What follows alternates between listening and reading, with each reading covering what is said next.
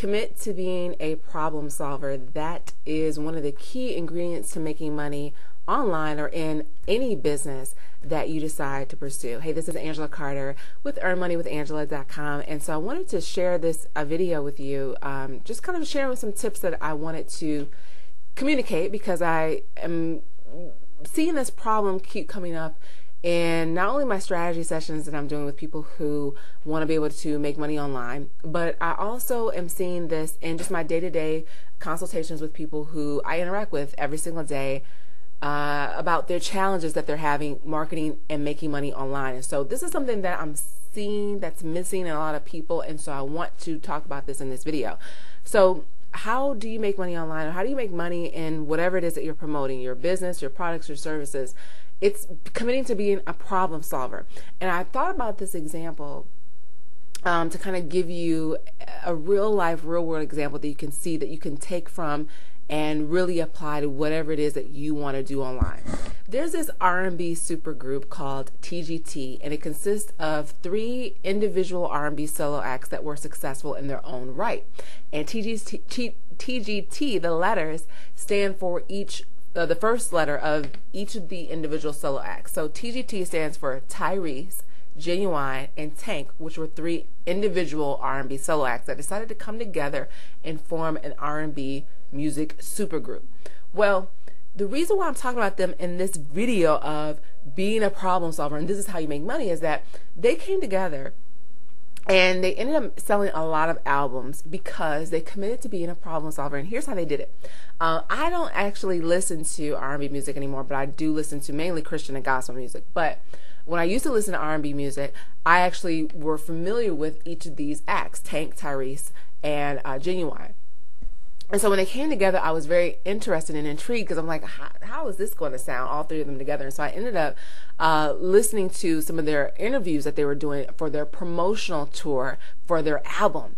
And what I noticed was they were very different from a lot of acts that you see, because a lot of artists, they come on and they do interviews, or they do promo, they do television show interviews or radio show interviews, and they're talking about either their personal life, or they're talking about like either the producers they work with and the songs that they created, but they don't really talk about the purpose for why they exist as an artist, why they even got in the game to begin with, and their purpose for the album that they created.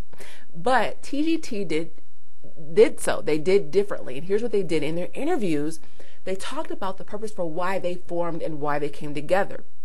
And they talked about how they committed to being a problem solver. They said the reason why they formed together and formed this R&B supergroup is because they felt like R&B music was in a state of emergency, that R&B music was dying, that the women that support R&B music and support R&B artists were not being served. They weren't being given the music that they wanted, and that the women were frustrated with it. And they were frustrated because they felt like R&B music took a turn, a total 360 change from what it used to be about. The R&B music used to be about love, about romance, about pouring your heart out to the woman that you love, pleading to have her back, showing and expressing to her how much you love her. And now R&B music kind of took a turn for the complete opposite. They're talking about clubbing and you know, it just all this different stuff that R&B music was never originally was about to begin with. And so they said, you know, we wanted to form this supergroup because we wanted to bring that romance, that love, that conviction to R&B music that used to exist and that women are hungry for. See, here's what TGT recognized. They understood their demographic and they understood their target market. But not only that, they understood the frustrations that their target market was experiencing with music and with the industry and with the genre that they were in. And they led with that in their marketing, in their interviews. They talked about that. They didn't talk about, oh yeah, I worked with this producer and I worked with that producer, and we just thought that, you know, we were the greatest, hottest artists and that what we had was amazing. We had a great album, a great product. They talked about the fact that they had a great album and a great product, but they first started every interview. It was like, the same, they said the same thing. They had the same core message everywhere they went, and they talked about, hey, we want to bring R&B music back. Here's what women are saying. Women are saying, that they don't believe these young guys, these young R&B artists that are coming up. They don't know anything about love. They don't know how to express love. They haven't went through enough love and enough pain.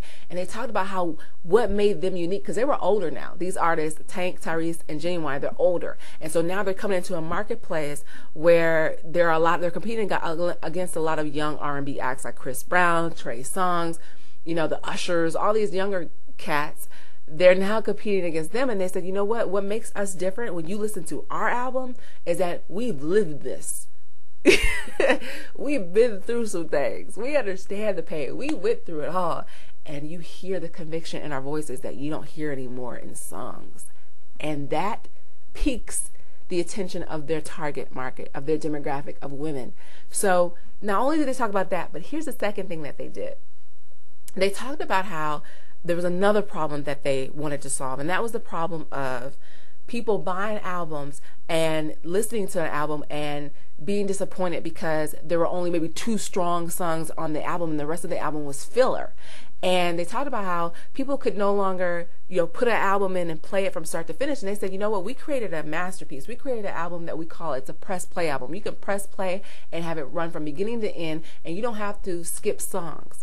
Now that is huge for a music lover, for an R&B lover, for someone who has bought music in the past, bought albums in the past, and it ended up not being great. They ended up in their marketing, in their interviews, TGT addressed a concern that their target market had. Is this album really that good? Is it really worth it? Should I really buy it? They addressed that, and they said, you know what? We have an album that you can press play and listen to from beginning to end. But here's what they also did. They took it a step further. They provided proof. They said this, and they did this, which is genius in my opinion. They hosted an online album listening party that was open to the public, because most artists have listening parties, but it's only reserved for a few people, and they don't do it online. But you're seeing more and more artists do it online now. And they said, look, before you buy, we want you to experience our music, and we want to give you a sample of our album, and just to show you that we've created a masterpiece here. We want to give you proof. We want to let you sample it before you buy it. And they did that. And they ended up selling a lot of albums, and that is because they decided to become a problem solver. So I say all of that to say this.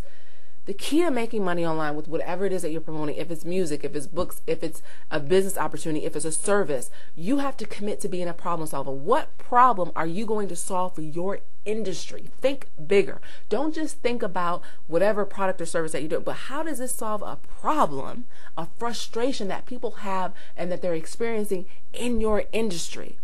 How are you uniquely solving that problem? And are you saying that? Are you leading with that in your marketing? If you're not, that is why you're leaving money on the table, my friend. That is why you're not experiencing the level of success that you want online and even just in your business, period.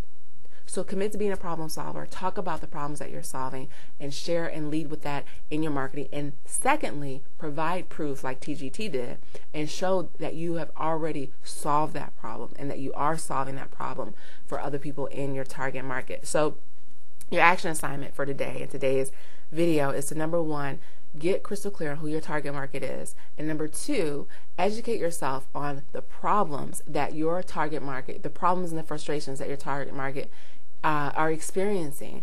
And number 3, come up with some content that you can create that will allow for you to lead and talk about those frustrations and those problems that your target market is experiencing and how you solve it. One of the best ways to do that is through content marketing, through blogging, and by doing videos. It's by getting out there and being able to communicate that to your audience. That is how you're going to increase sales. That is how you're going to build your business, is being able to lead with that. And content marketing gives you a great platform. A blog gives you a great platform to do that. And even just doing videos give you a great platform to be able to talk about how you're solving the problem that your target market is experiencing. So hope you enjoyed this video. If you want to learn how to do content marketing, if you want to learn how to do blogging and video marketing to get out there and show and demonstrate to your target market that you can solve a problem that they're experiencing so you can begin to make more sales and make more money, go to earnmoneywithangela.com, or if you're already on my email list, just go ahead and get partnered with me by clicking on the Join Now button below. And we will go through, during our strategy session, we'll talk about your target market. We'll figure out the problems that they're experiencing, the frustrations that they're experiencing. And we're going to show you how to actually get in front of them online. What are they typing into Google? What are they already searching for? And how you can get in front of them through video marketing, through blogging, to begin to establish that connection and help increase in them a desire for what it is that you have to offer, so you can make more money online. So I hope you enjoyed this video. Again, commit to being a problem solver and you will start to experience the success that you are looking for. Bye.